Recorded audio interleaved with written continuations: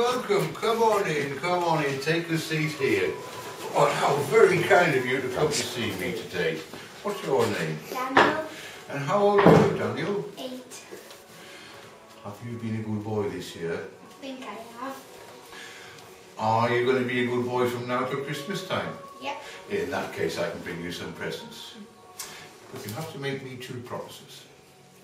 The first promise is that on Christmas Eve, when you go to bed, you must try your very, very hardest to go to sleep as quickly as possible, because I can't bring you any presents until you're asleep. Your second promise is very important.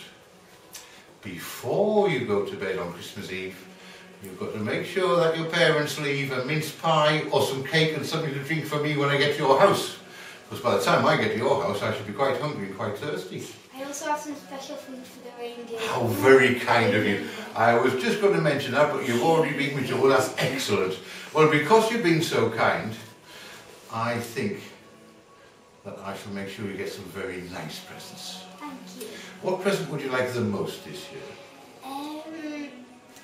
Harry Potter, A Monster Book of Monsters. Oh, that sounds very good. I think no one's asked me for that so far this year.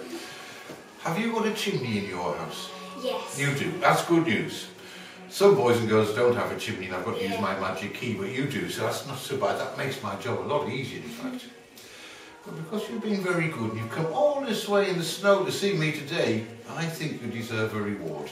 Thank you. In fact, I think you deserve 2 rewards. Thank you. The first reward is very simple. I'm just going to give you some magic money. Well, it's not really magic money, but it's chocolate. So you can eat this on the way home. Some chocolate money for you there. Thank you. And then, if I look in my little bag here, well, I can find some presents. And I think you're quite a big boy, so there's a big present. Thank you. Oh, you've dropped your money. Never seen so much money go wrong. There we are. Now, because you've been a good boy, and I've given you those presents, well, that present there, you can open before Christmas. In fact, you can open that one today if you want, and play with it later on. Your main presents I'm going to bring on Christmas Eve when I come to see you. Okay. You won't see me because you'll be fast asleep, but I'll see you. So I'm going to come to your house and leave your presents. Then I'm going to have something to eat and drink. And then just before I go, I'm going to put a magic spell on your house. And that will mean in the morning when you wake up, everybody in the house is going to be happy. And everybody in the house is going to have a very Merry Christmas, especially you, because you're very special. Thank you. But you must remember your 3 promises. Be good from now till Christmas time. Try to go to sleep as quickly as possible on Christmas Eve.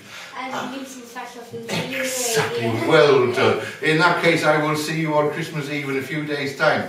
In the meantime, though, when you do go out there today, be very careful on the ice and snow, because I don't want you to fall down and hurt yourself. Okay. And I will see you in a couple of 3 days' time when I come round to deliver your presents. Thank you. And thank you for coming to see me today. I will see you very soon now, and you have a lovely Christmas.